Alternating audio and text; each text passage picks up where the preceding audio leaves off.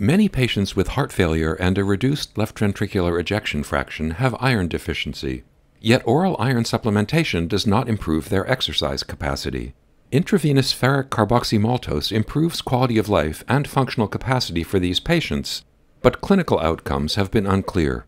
In this randomized double-blind multinational trial, 3,065 patients with heart failure, a left ventricular ejection fraction of 40% or less, and iron deficiency were assigned to receive 2 infusions 7 days apart of either a weight-based dose of ferric carboxymaltose or placebo.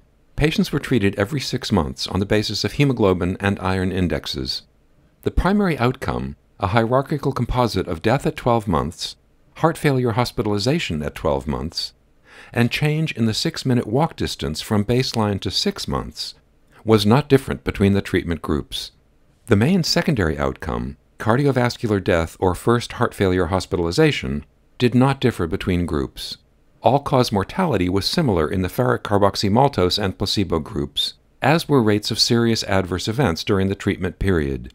Among 5 hypersensitivity events in the ferric carboxymaltose group, 3 were considered treatment-related, and 1 was severe. All patients recovered. The authors conclude that among ambulatory patients with heart failure, a reduced ejection fraction, and iron deficiency, a hierarchical composite outcome of death, heart failure hospitalization, and 6-minute walk distance did not differ after intravenous ferric carboxymaltose treatment as compared with placebo. Full trial results are available at NEJM.org.